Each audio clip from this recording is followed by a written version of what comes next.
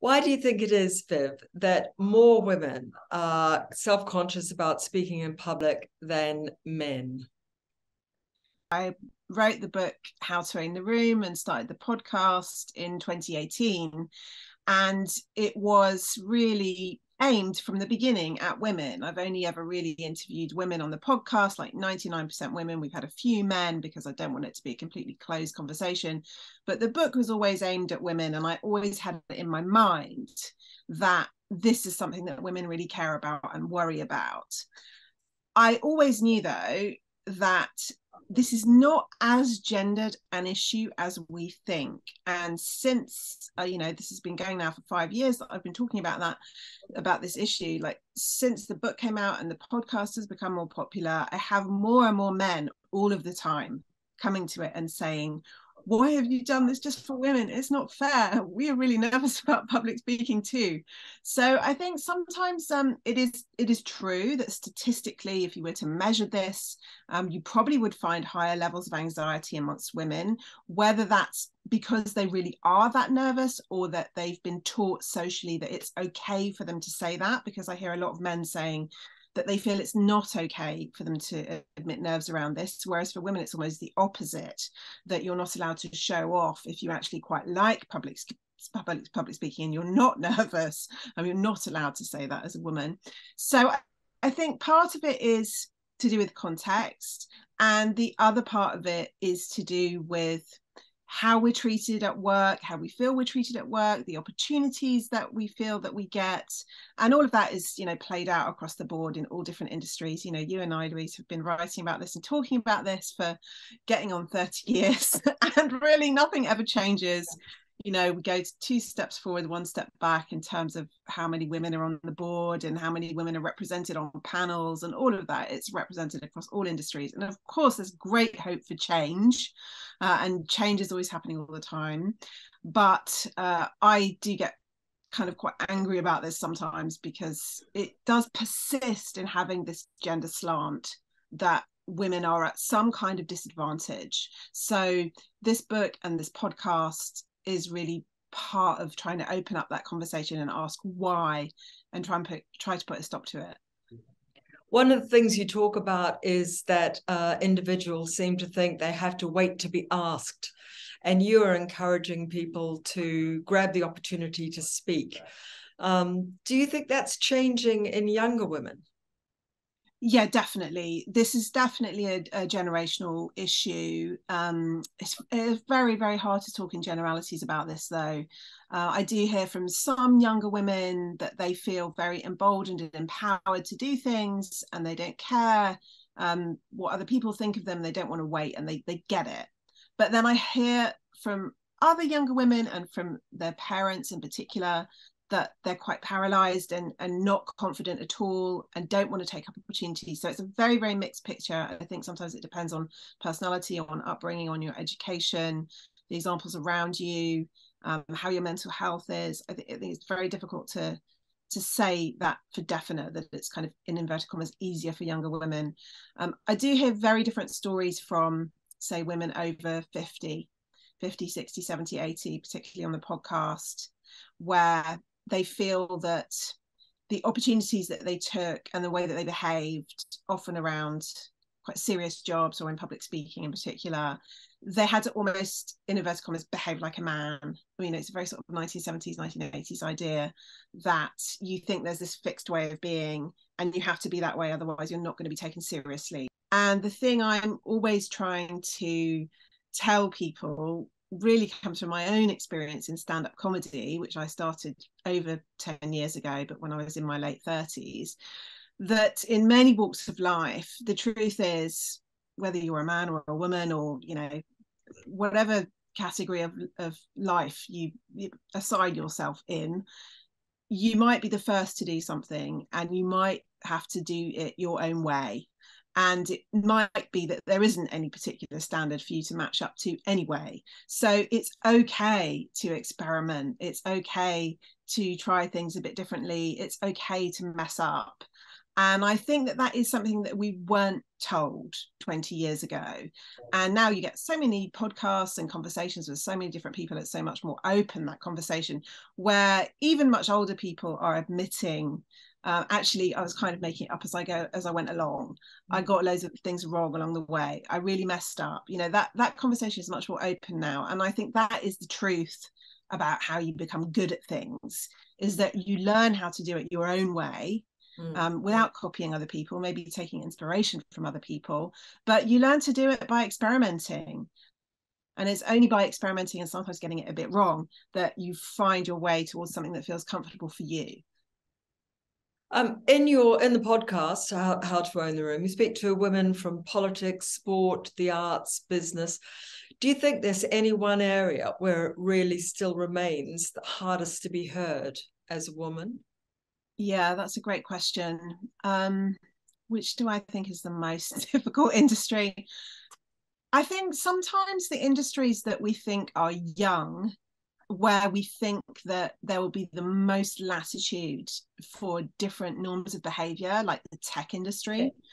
I often hear from especially younger women, and I've done a lot of work at conferences and networking events and all those kind of things with women who work in those industries, that it's actually really, really difficult.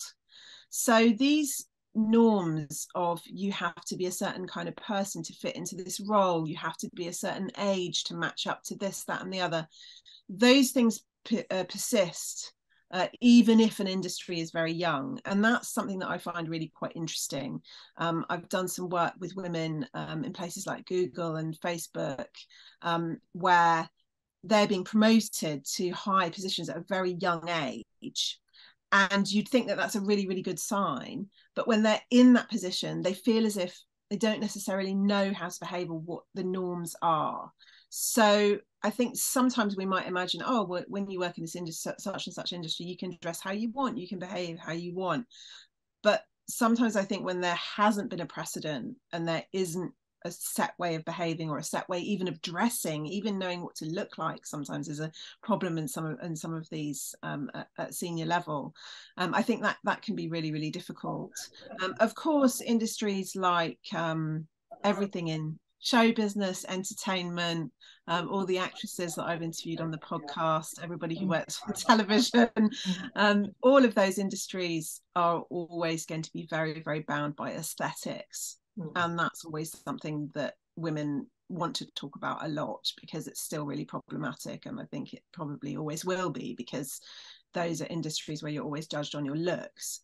So those things are always quite interesting. And that's a conversation that is always slightly awkward in terms of how to own the room, because I've never wanted to make this about make sure that you wear a power suit and make sure that you've got your shoulder pads in, all those kind of old-fashioned ideas that you have a set way of looking and then you're going to be okay. We stray into that sometimes on the podcast, but there's a generational divide there too, where older women will feel quite comfortable talking about this because they will have had to make a decision of, oh, okay, I need to look this way.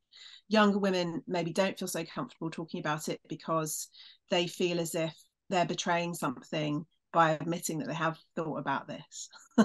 So it's so fascinating. A lot of people still feel this way. A lot of people still harbor these insecurities, but at the same time, they know that they're not supposed to anymore because of body shaming and acceptance of lots of different body sizes, and many of these really inspiring examples that we see on social media, and amazing women of all different shapes and sizes, which we wouldn't have seen, I think, in the 70s and the 80s. Who are saying you're not allowed to hate yourself anymore. So there's a very, very uncomfortable emotional reaction there, I think, for people, that they feel that insecurity and maybe that stops them from doing things, but then they have the added guilt of feeling the insecurity, because so they have like a double insecurity. They have insecurity about their insecurity. My way of dealing with this, and again, it really comes from the fact that I went from being somebody who was always behind a computer doing my legacy media journalism until about 10 years ago, which I still do, having to be more public and having to do stuff on stage in stand-up and having to be on TV and all that kind of thing. And I learned pretty quickly that the way you need to deal with that is healthy is to be able to think, I've ticked that box and now I can forget about it. So what I try to do is set certain standards for myself, like, I'm going to have this much time to get ready, this much time to worry about this thing, this much time to choose whatever, and then I'm going to forget about it. And I've heard that also from a lot of women on the podcast, that this is a useful way of thinking about it, is allow yourself the time to worry about this thing, to kind of put it to bed. And then once you are out in front of people doing whatever you're doing, all you want them to focus on is what you're saying. And if they want to comment on what you're wearing, what you look like, your hair, the color of whatever, then that's okay. That's their problem. It's got nothing to do with you. You advocate in the book therapy if people are really struggling with anxiety in speaking in public. How do you think therapy would help in that situation? Well, I think there are two kinds of anxiety that you can talk about in relation to public speaking. And one is what I would call maybe a bodily, like a physical anxiety. And that is manifesting itself with physical symptoms. So there's a lot of women, again, I've talked to on the podcast, who have, even women in the public eye who do public speaking and television appearances all the time, who use medication, and they see a doctor, to cope with their their internal manifestations, or even external, like if they're literally shaking. So there are certain physical aspects to this that are to do with how you feel and your response to that fight or flight. Some people take beta blockers for this, that you need to see a professional about that. So that is one kind of anxiety, and I think that is very specific. It's a handful of people who experience that and need to have that help. Then you've got much more kind of normal, average anxiety. I should really say, there are three types of anxiety, actually. So there's that kind, which is almost a physical condition that requires medication. The second kind is normal, average anxiety around public speaking that really just comes from the fact that you're doing something you care about. And that's the sort of anxiety that we all need to talk about much more openly. You can speak to anybody in the public eye who ever does anything interesting, and they will, if they're a good person, they will admit that they experience it, and that they would worry if they didn't, because it often means you just don't really care anymore. So that's a kind of good anxiety. And a lot of people reframe it as well as actually excitement. So that's a very sort of low level, I'm nervous, I'm excited, I'm anxious, I really want to do this thing. It's stressful, but in a good way. It's that kind of feeling. And that isn't the sort of anxiety where you need to see a therapist or a doctor. It's an anxiety you need to talk to people about, to share stories about how to lessen your nerves, to accept it, to maybe use a meditation app, to do some breathing before you go on stage, to make sure that you're really grounded on the floor, all that kind of thing. And then there's a third type, which is what I would say is, I don't want to say it's personality based or experience based, but it's really that kind of low level hum at the back of your life where you're always a bit down on yourself. You're maybe anxious in a lot of different situations. You have certain insecurities that come up for you a lot of the time. You're maybe not functioning in the way that you would if you were feeling better about yourself. And that, of course, is going to be carried in to your public speaking life. It's probably going to mean that you'll get even more of those other two kinds of anxiety. It's probably going to mean that you won't even put yourself in those situations because you won't feel up to it. And that's the kind of anxiety, I think, that I would, and I have, see a therapist about, because there are issues there. And a therapist can really easily, well, not easily, it's not easy work, but they are the one who will be able to help you through that. It's not a short process. It's not a quick fix in a way that, the anxiety piece of, maybe you've got shaking and you need beta blockers, or maybe you've got some mild anxiety and you need to breathing exercises. Those are quick fix. Therapy fix because you're holding yourself back from things in life. That's a longer fix, but it really is worth doing. And I think it protects you more from those other superficial manifestations of anxiety. Mm. I wondered too about, you give a lot of examples of really great speakers and people in themselves, people like Michelle Obama, Chimamanda Ngozi Adichie, Virginia Woolf even. How can basing yourself on people whose lives are much more extraordinary and you know, they just seem like stars, you know, how can stars inspire us without at the same time making us feel worthless and like we'll never live up to those levels? Yeah, that's a really important, such an important question. And I think about this a lot.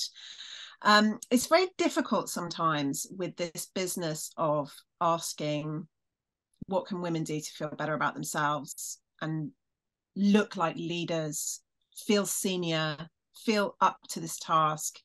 What can be done to inspire them to feel that way? And the easiest way to show that and to talk about that and to discuss it and to ask, does this work? Does it not work? Does this appeal to you? Does it not appeal to you? Is to use celebrities, because we all know who they are. You know, that's one of the, you know, clearly I use Michelle Obama as an example because she is brilliant. You know, I think she's probably the greatest public speaker of the last 100 years, especially, you know, she has a lot of leeway in her public speaking because she's not an elected official. She speaks as a private individual, and so I think her speaking is very interesting in that regard. But I use her because people can picture her, and because they can go away and look at loads of examples. I'm always quite careful in everything that I write and I say, because I use hundreds of different examples of different people for this. I'm always careful to say, I'm not telling you to be like this person. I'm telling you to look and see what this person does, how it works on them, and ask how it might look like on you. And if I can find examples of like the early days of someone like that, how she found her way towards that style, because Michelle Obama has talked about that quite a lot, that in the early days of her public speaking, she wasn't comfortable. She didn't know how to stand. She didn't know how much she could gesture. She didn't know how you put together a good speech. You know, I'll always bring out those stories if I possibly can to try to say, you know, these things are very rarely ready-made. Hardly anybody comes to this fully formed at the moment that you see them when they're brilliant. A lot of work has gone into that, and you can find a way to do that work for yourself. It does annoy me sometimes that I use so many celebrity examples, because I agree with you. Sometimes it can be another excuse for people. Oh, well, I won't bother because I'm never going to be as good as Michelle Obama. She's amazing. And I don't want people to feel that way. But these examples are useful because they provide us with a common language and a starting point. So that's the excuse I'm giving myself. And it's a good lesson as well, I think, for us to learn, like, don't be intimidated. That's such a key message from Michelle Obama herself. You know, she says, I've been in all the biggest rooms, all the best rooms, all the most important and private rooms with the scariest people in the world, you know, from the United Nations to however many governments. And I'm telling you, they're not all that. Very good advice on that. And finally, I wonder if you could share some of the physical tips that you give in the book, a few words that will help people to bring to mind at that point when they're about to open their mouth and speak in public, whatever it is, you know, at someone's birthday party, or, you know, because they're the chairman of the board, or, you know, they're accepting an Oscar. What are just a couple of things that you think will really help? One of the most useful things to think is, where are my feet? Some of these are just really silly, and that's what I like about these tips, because they are light, and keeping it light-hearted, just full of warmth and kindness towards yourself. It's a good way of going about it. So if you can just think to yourself, next time I'm nervous, I'm going to think, where are my feet? And even just that thought, I'm not suggesting there's any science behind this, by the way. I'm not a scientist. Just that thought, it will make you think, oh yeah, where is my energy? How grounded am I? How is my posture? Am I relaxed? am I feeling like there's enough energy in my body and it's not all kind of up here going, oh my God, what am I going to say? What's everyone going to think of me? Everybody's looking at me. I'm not going to remember what I'm going to say. Da, da, da, da, da. What you're trying to do is keep away from that. So thinking, where are my feet? And even if you're wearing very high heels, you can even do this in very uncomfortable shoes, or you can do this in bare feet. Just thinking, where are my feet? It can even be very grounding if you are, say, I don't know, doing a job interview on a Zoom, right? Just thinking, where are my feet? Immediately, I'm doing it now. Immediately makes you think, oh yeah, okay, everything's fine. It just brings you back into your body. The other part of that, so where are my feet? The other part of that is an exercise I talk about all of the time that's called brain and stomach, breathe through feet. And this is a breathing exercise that augments that idea. So wherever you are, you could do this in a meeting, you could do this ahead of a stressful moment, you could do this just to reset. You think to yourself, brain and stomach. So you take a breath and you let your brain drop into the pit of your stomach, brain and stomach. And again, it just kind of pushes your energy down. Breathe through feet. And it's really hammering home the idea of being grounded, being in your body, making sure that you're comfortable where you are. Brain and stomach, breathe through feet. And those things, they really act as I guess it's just a placebo of taking a moment, actually having a process where you think, I'm not going to forget to take a moment. Very often I still see people ahead of a stressful public speaking moment, or ahead of even walking on stage on TV or something. There's people checking their phone. That's the crazy thing to do. This is the opposite of that, where you think, I'm not going to forget to take a moment. And in that moment, I'm going to think, where are my feet? Brain and stomach, breathe through feet. Absolutely fantastic. I can feel my feet breathing as we... Great. Good. That was fantastic. Thank you so much. And how long ago was it that the book came out? Just remind us. Well, How to Own the Room came out in 2018. So it's, 5 years and still selling still strong. Yeah. And the podcast, you've done how many series of that? We've done 19 series now. Wow. So so over 100 different people have been interviewed about it. Well done. It's terrific. Congratulations, and thanks for talking to us. Thank you so much.